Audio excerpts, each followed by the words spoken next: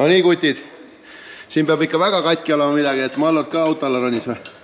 No käsi oli juurde vaja. Oli jah? Jah. Vaata, see on hea näide, kuidas klient tuleb kaebusega, et jõudu vähe vaja juurde panna, aga tegelikult oli vist vähem mingi 100 kilovatti või?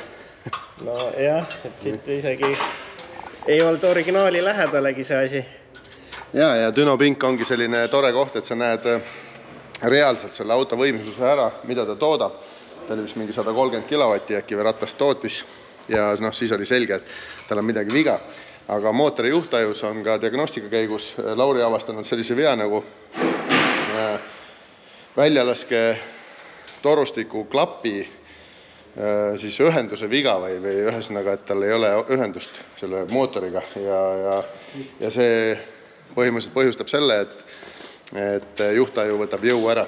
Et tema arvates võib see klapp olla ka reaalselt nagu kinnises olekus ja see tekitab vastusurvet ja igaks juhuks ta võtab jõu ära, aga kahjuks ennem kui klient Dünosse tuli, ta ei teadnud, et selline mehaaniline häda on ja arvas, et lihtsalt hobujõudu vähe. Nii et kutid siin auto all nüüd otsivad üles, mis probleem on, teevad siin loomkatsed ja siis, kui viga on leitud või viga on likvideeritud, saab jälle uuesti Dünosse minna. Aga edasi ma tean seda, et meil on tegelikult terve garaaž on vägevaid projekte täis ja töö käib iga tõstuki peal, nii et aga Mallort lubas, et ta räägib sellest ise. Teeb jälle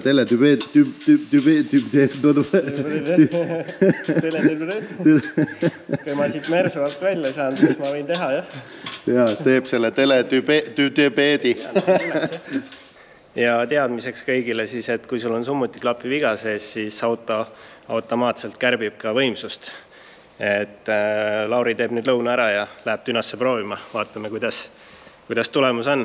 Et kiire remont ja saame ehk asja lõpuni viidud.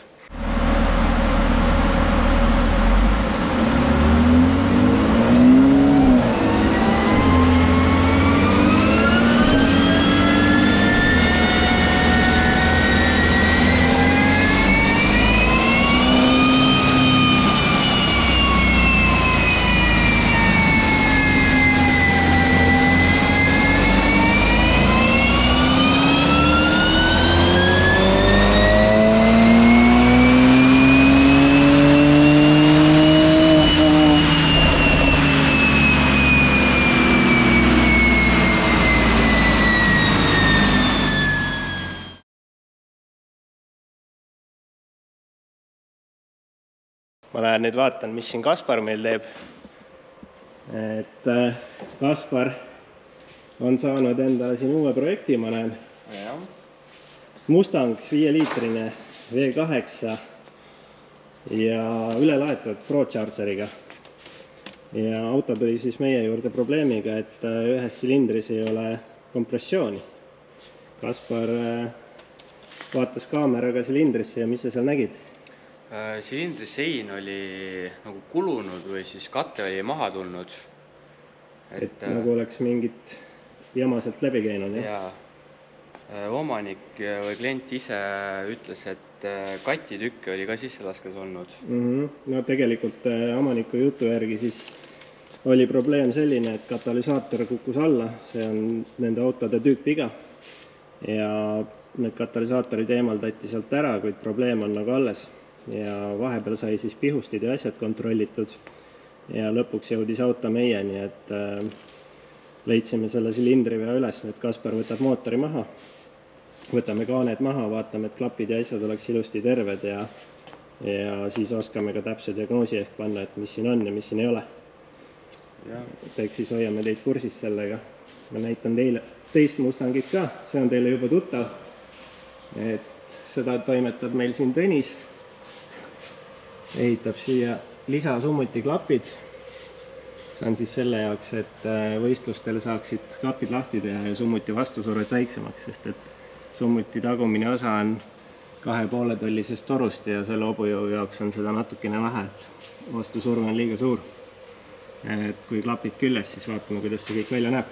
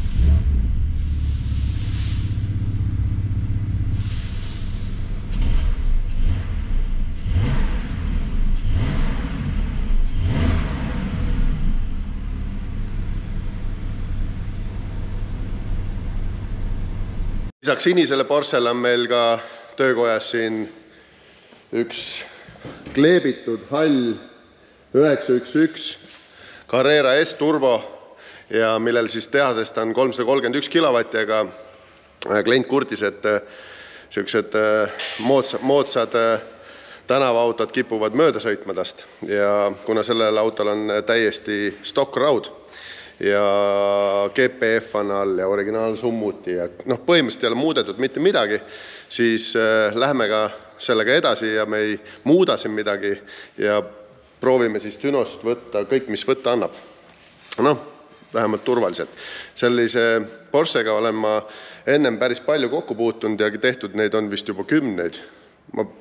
Dünos ma olen neid juba 10 teinud ja niisama ka ja põhimõtteliselt ma tean, milline see peab see logi välja nägema, mis jõudu nad enam-vähem teevad. Ma tean ka seda, mis jõudu nad teevad siis, kui vahetada välja lase välja, võtta ära GPF-id.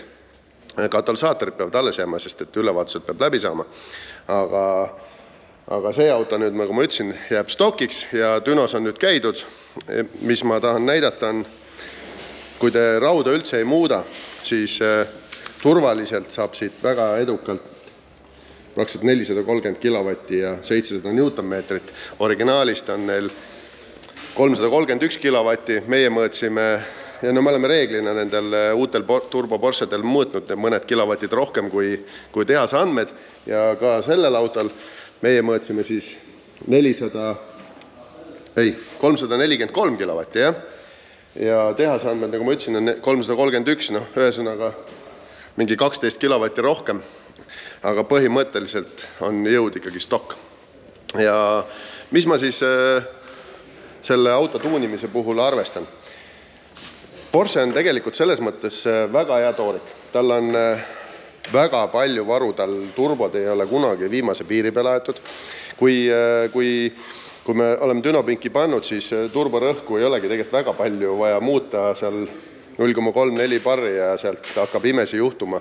Aga kuna sellel autol on ka GPF all, siis peab väga hoolega jälgima, mis teeb EGT ja kuna selle autol ei ole ka ainult target AFR või siis kütusesegu, mida ta hoiab, vaid ka target väljalase gaasi temperatuur ja seda ma nendel autodel reeglina toon allapoole kui tehasest, sellepärast et kui me tõstame võimsust, sisselaske temperatuur veidike tõuseb, siis ma toon seda target EGT-d allapoole ja nüüd hakkab seda jälgima, sest et see ei olegi oluline, kas see kütusesegu on 11, 12, 13, 14 AFR, siis oluline on see, mis on EGT, mis temperatuur tuleb välja siis silindrist. Ja reeglina nendel on seal 9,5 kraadi juures nendel turbo Porschedel, aga mina toon nad alla kuskil 800 peale ja kui sa tood selle 800 peale, siis võid kindel olla, et selle autoga mitte kunagi midagi ei juhtu. Ja Lauri käis dünos, tegi sellega ka koormusteste, lülitas välja tagumised ventilaatorid, mis meil jahutasid siis interkuulereid, tegi 4-5 tõmmet järjest, sai sisselaske temperatuuriks 60 kraadi ja mina samal ajal istun arvutis alati, vaatan logi ja logist oli näha, et süütekorrektsioon ei toimu ja jõu kärpimist peaaegu, et ei olnudki. Nii et selles mõttes täiesti rajakõlbulik auto lase või päev läbi, et auto hoiab võimsust ja peab ka vastu. Nii et kes tahab Porschet tuunida või tahab näiteks nõu küsida, palju mingisugusel mudelil juurde saab. Me oleme teinud neid igasuguseid, nii hübriide kui tavalisi turbokaid ja võime siis pikemalt rääkida teie automudeli eripäradest, mis mingi modifikatsiooniga juurde saab ja mida on üldse mõtet teha, nii et jälgige meie YouTube'i kanalit, pange like ja subscribe ja saate targemaks, nii et tšau!